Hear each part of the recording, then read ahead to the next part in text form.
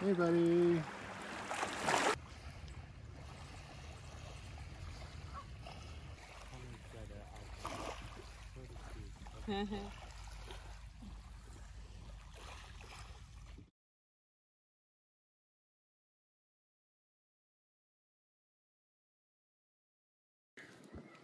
Well, we're here at Portland Island. We're just wrapping up our trip. We came here yesterday. We rolled our kayaks on dollies onto the ferry from Vancouver and then arrived in the terminal near Victoria and then paddled straight from there to here. It was about an hour paddle. It's not very far. It's only like 5 or 6 kilometers. And then we walked the trail around the island yesterday. It's about 6.5 kilometers, so I guess 4 miles, something like that. And there's 2 other campsites on this island. It's really pretty. This one's got the best beach, best sunset.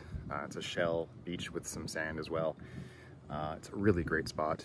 And so we're gonna go paddle to some islands nearby and then grab some lunch and head back to Vancouver.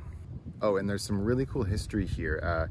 This island's also called Princess Margaret. I guess they donated it to the royalty like 60 or 70 years ago, which, like, why does Princess Margaret need an island? Anyway, that's not the interesting part. The interesting part is that Hawaiians settled here. I think 2 Hawaiians settled here like 150 years ago or something, and they planted like apple trees and plum trees here, so it's really cool. It's a very interesting island with a lot of history.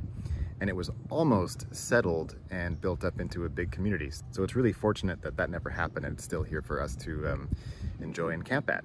All right, well that's it, and thanks for watching.